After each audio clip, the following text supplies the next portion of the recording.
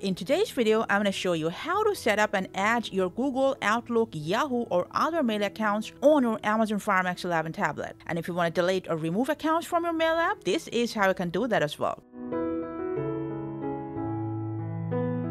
To add an account, open your email app.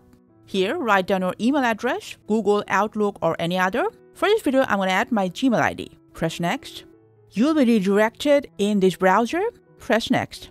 Put down your mail account password, go to the next part, verify it if needed, and after that, just press Continue. Now, if prompted, just go ahead, press Continue. Scroll down and allow this from here. Now, your chosen account should be added to your email app on your Fire tab. Go to Inbox and check.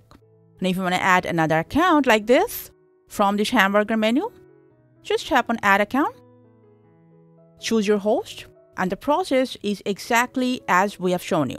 After setting up multiple accounts, to switch from one from another, tap on this hamburger menu, and then tap on the account you want to check, and switch to.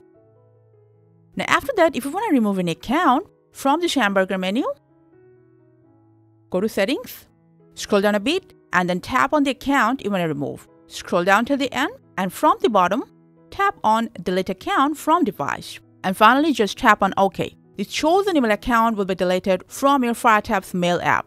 If you want, you can remove all the accounts by the same process.